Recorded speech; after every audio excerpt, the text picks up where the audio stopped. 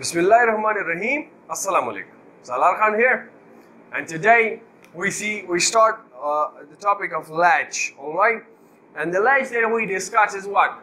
Let's say the SR latch. SR latch. All right. But what is a latch? All right. So latch is what? It's the basic storage element. All right. A basic storage element is called a latch. All right, and it is a single bit storage element. All right, single bit, which means that it latches 0 and or 1. All right, 0 and 1. Okay, these are the only two possibilities. We can only store a single bit number. Now, there are two ways to design this SR latch, and this SR latch can be designed with the help of NOR gates and also with the help of NAND gates. All right, so we see them both. And first, let's say we see the NOR gate. All right. So how do we design it? The basic method is like this, okay? We have this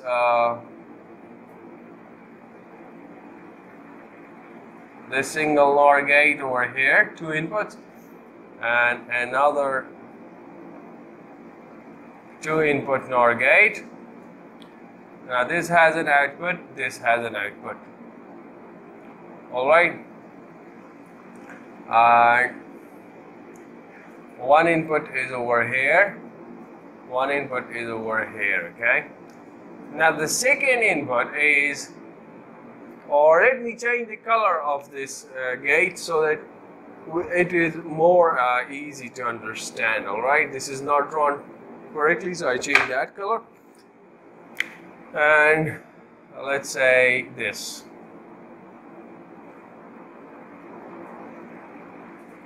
I've told you again and again, I'm very weak in this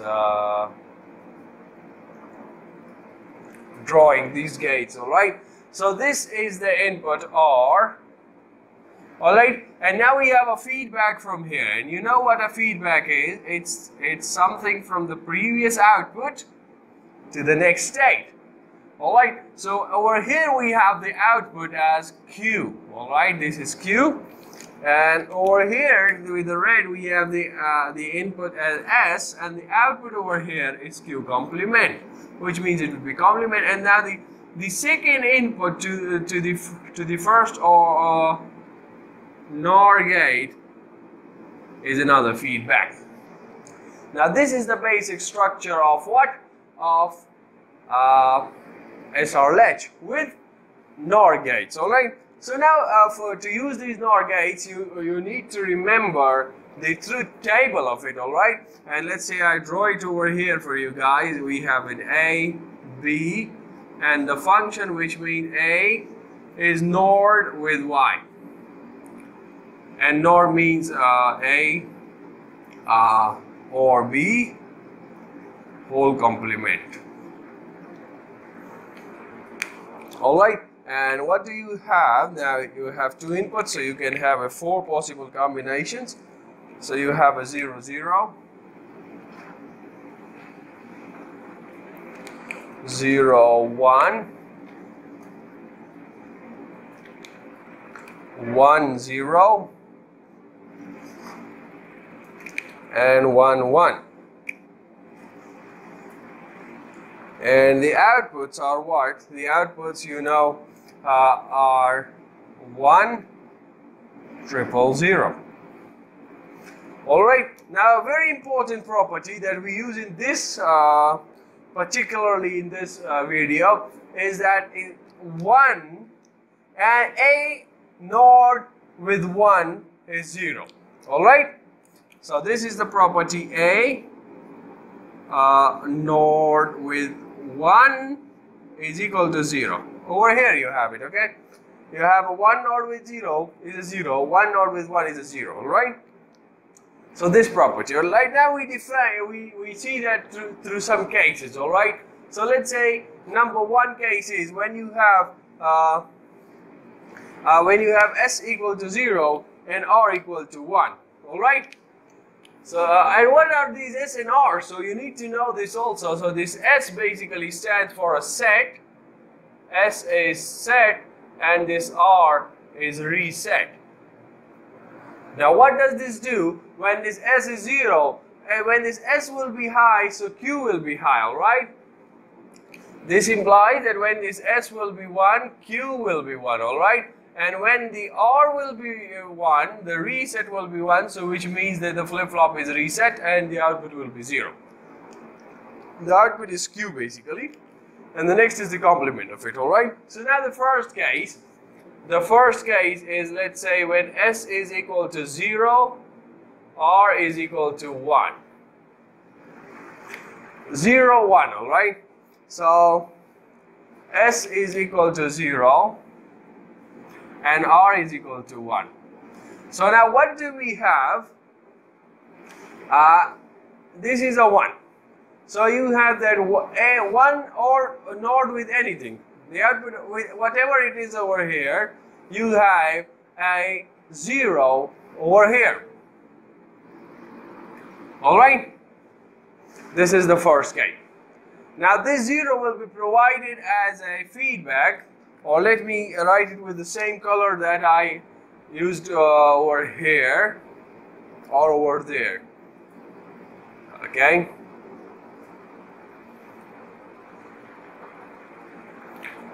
So the black color I used, so s was 0 and r was 1, alright? So now 1 not with anything, the output would be 0, and you have a 0 at over here, so which means now 0, 0 will give you a 1. Alright, so over here this implies what? That your q is equal to 0 and q complement would be equal to 1.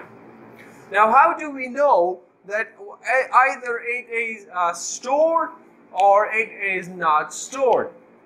So we see that by removing the inputs. And by removing the inputs, I mean that you make s equal to 0 and r equal to 0. Alright? So now, you make s equal to 0 and r equal to 0. So this r was 1 and I make it a 0 now. And this s was 0 from first, okay? So now, you have what? This q complement was 1. So this q complement comes in here. Alright, so this is a 1 over here. We have now 1 or 0 node with 1 is a 0. So you have an output of 0. And now this 0 comes back at the feedback over here. So you have a 0, 0, which is a 1 back. Which means that after removing the inputs in this case, you have the same output, that is q is equal to 0 and r is equal to 0, which means that this has been stored and this is the memory state. Is that fine? Okay. Now you do what? I will remove this first. Okay. Okay. Now we see the case number 2. And let's say in this case I make s equal to 1 and r equal to 0. And for those values I find the value of q and q complement. Alright. So now s is equal to 1, r is equal to 0. So what do you have? By again this property that anything node with 1 will result in 0. Alright, now this 0 will come as a feedback to this gate, and 0, 0 will now result in q being equal to 1, which is in accordance to what I stated earlier, that when the set is high, so the q bit would be high, which means the output would be high, and the q complement will of course be 0. Now to check whether either it's stored or not, we remove the inputs, and by removing I mean again that we provide a low signal. So now we check the status of q and q complement, alright? So that was already a 0. Now making this S a 0. Alright? This S is a 0. Alright? So now what do you have? You had a Q equal to 1, so that comes over here. Alright? You try to do the ones first. Alright? So when you have a 0, 1, which means the output would be a 0 again, and this 0 will now be provided a feedback over here, and this 0, 0 will result in a 1 again. So which means that again we have a Q equal to 1 and a Q complement equal to 0. Alright? Okay, and now this means that again we have a memory for S equal to 0 and R equal to 0. We have again the previous state attained. Alright? Now if you see for the third case, let's say I do with the green color. So this is the important most case. Alright? Alright. Let's say I make S equal to 1 and R equal to 1. Now what do we have? Alright, so I remove this first. These inputs first. Alright. Okay. So if you provide the set equal to high and the reset as high, so what do you have? Okay. So from this property, you have a 0. Alright, at any point. Now over here we have a 0. And over here we have a 0 again because 1 is over here. So which means that our Q would be 0 and the Q complement would be 0, which is something wrong. Alright? Which is something wrong because Q and Q complement cannot be the same. Alright, so we have something wrong from this very basic state. But let's say we see for the memory, if we have the memory state, if I remove the inputs, S equal to 0 and R equal to 0, so what is the value of Q and Q complement again? So there's the cap, okay, and let's say over here I have it. So 0, and this is a 0 now. So what do you have in this case? Let's say I start with the Q, okay?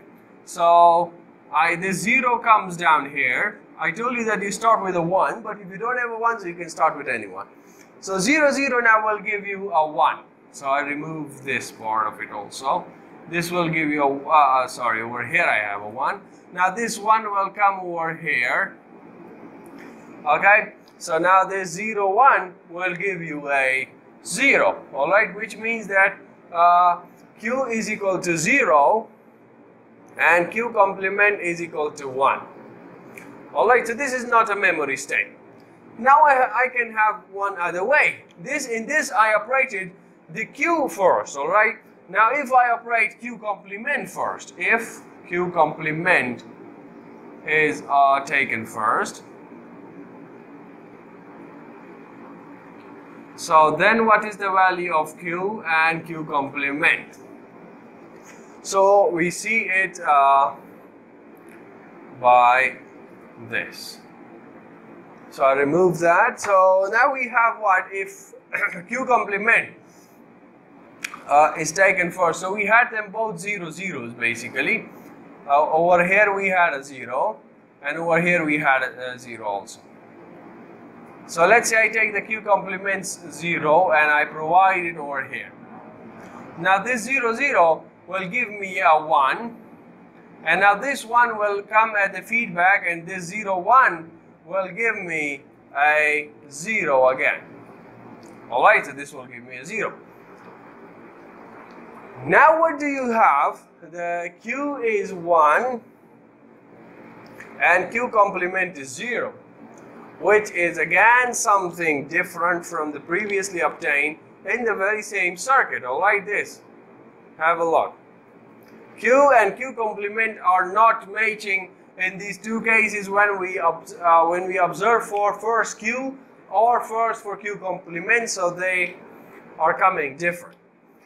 And the difference began right with the start of it, when we had Q and Q complement both having the same values, which was wrong.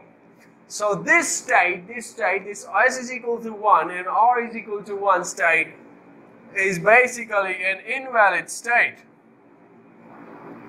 And we do not use it. This is a not used state as well. Alright?